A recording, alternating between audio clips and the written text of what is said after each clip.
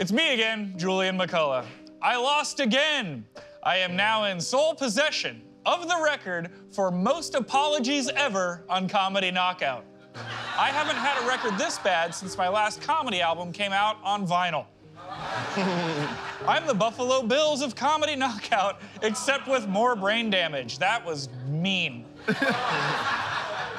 5 apologies now. I've now apologized more than any straight white man in history. Though to be fair, I only had to beat 0. It's kind of amazing I've now expressed more remorse to the Comedy Knockout viewers than I have to juries. And I look like a guy who joins the lacrosse team just for the sex crimes. And I love sports. Here I am on my Little League team, the Sad News Bears. I was the only kid on the team who had to molest himself.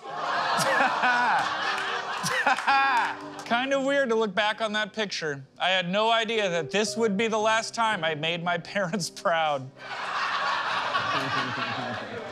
I can't be mad about this loss because my life is a fairy tale. I like my houses like I like my ovens, and my method of paying for dates, Dutch. In fact, I am totally prepared if any of the ladies still want to come home with me after this. Full disclosure, this isn't the only time I've pitched a tiny tent. Tiny is relative. I'm Julian McCullough, and I just got knocked out. # Julian McCullough.